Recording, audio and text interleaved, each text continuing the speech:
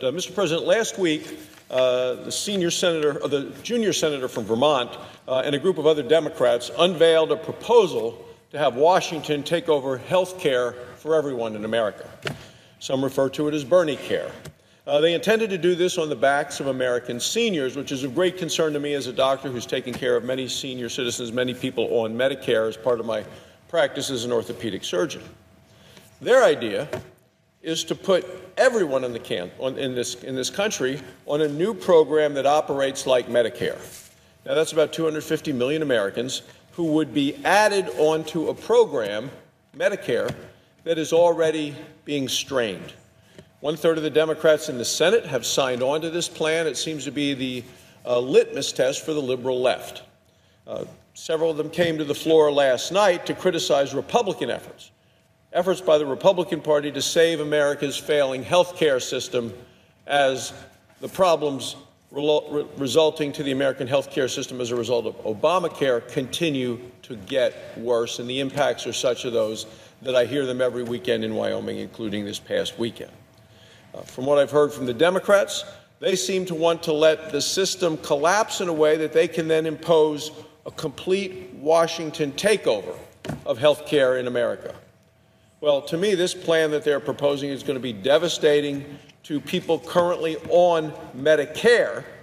These are the seniors that rely on Medicare today.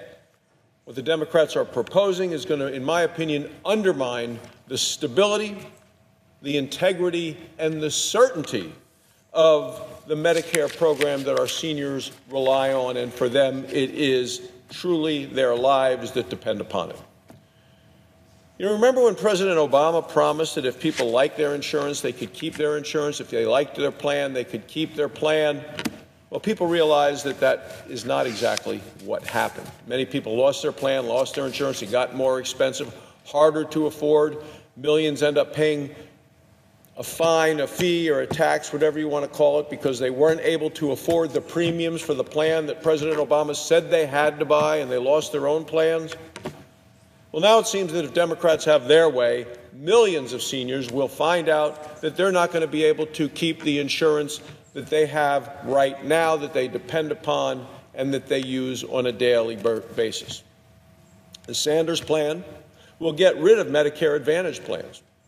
We have 17 million seniors in this country who are on a Medicare Advantage plan. The reason they sign up for Medicare Advantage is that for them personally, when they have studied it, there are advantages to Medicare Advantage for them in terms of preventive care, in terms of coordinated care.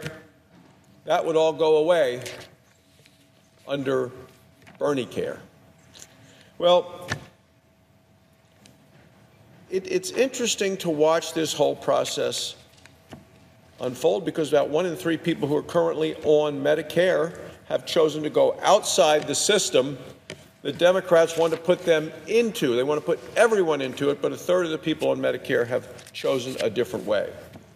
So what happens to these 17 million Americans who are currently on Medicare Advantage with the scheme that Senator Schumer and others, Senator Sanders and other Democrats have come up with? They don't say. Did the Democrats who came to the floor last night have anything to say about these 17 million seniors who would be losing their Medicare?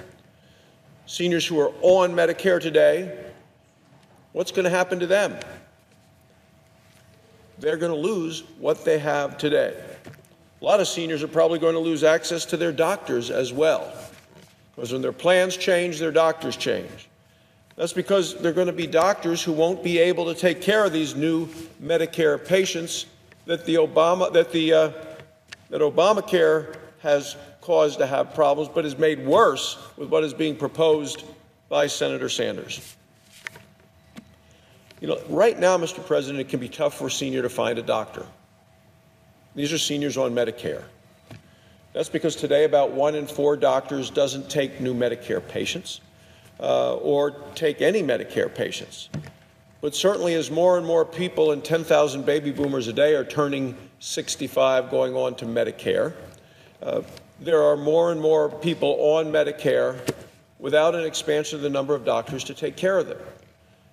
And since the reimbursement is lower, what doctors and hospitals are paid to take care of Medicare patients is lower than what those doctors or hospitals get paid for patients with private insurance, their priority, when they're already crowded and loaded in their office and very, very busy taking care of patients with waiting rooms full,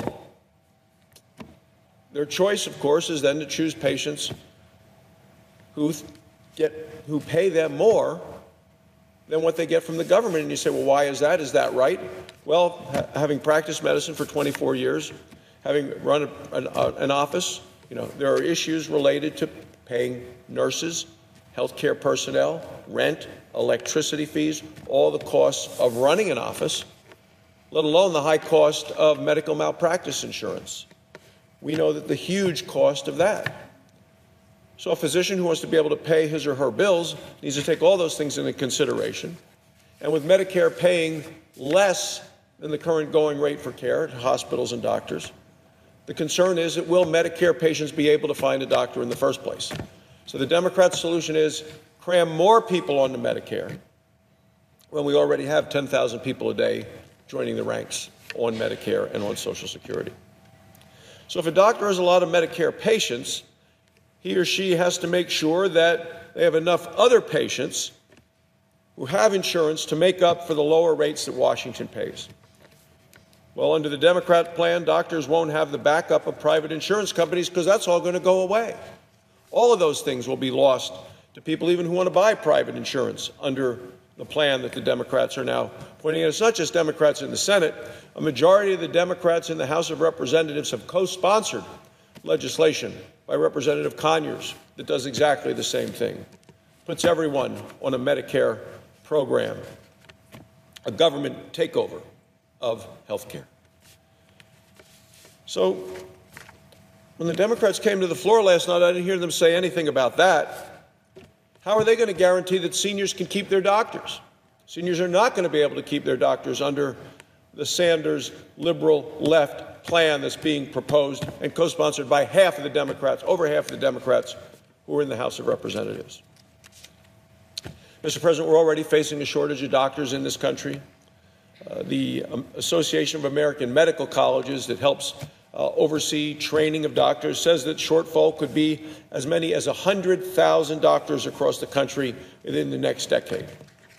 And if we have fewer doctors and more people trying to get appointments, that means less access for seniors. Look, it's not even clear if Washington can afford to add every man, woman, and child onto the government program like Medicare, because Washington has done a terrible job in running Medicare as it is.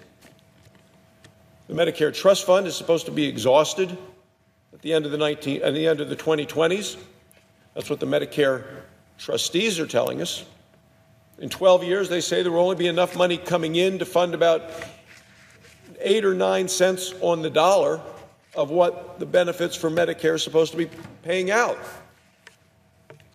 So the program is going to have to start doing something, either raising taxes or cutting benefits.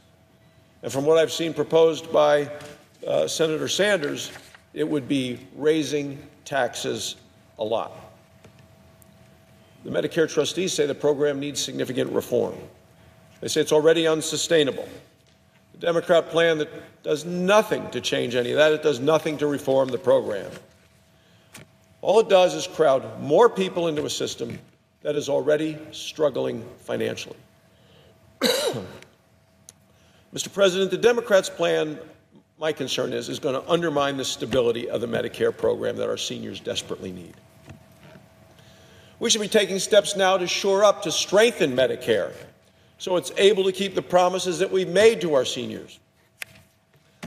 My goal is to save, to strengthen, and to simplify Medicare. That's not what we're seeing here.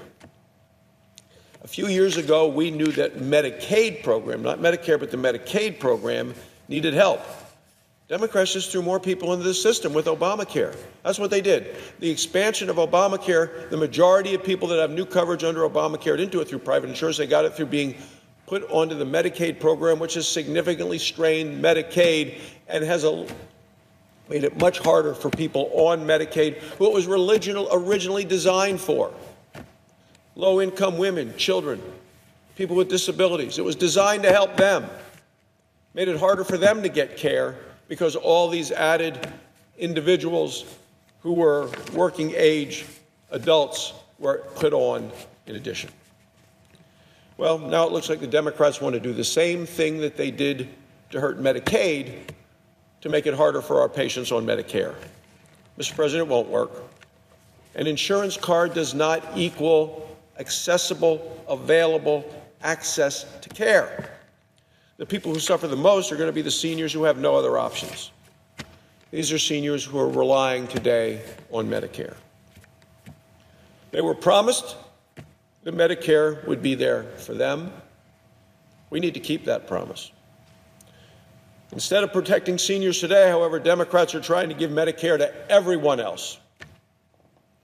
17 million seniors are going to lose access to the plans that they've chosen, that have worked for them, that they want to keep.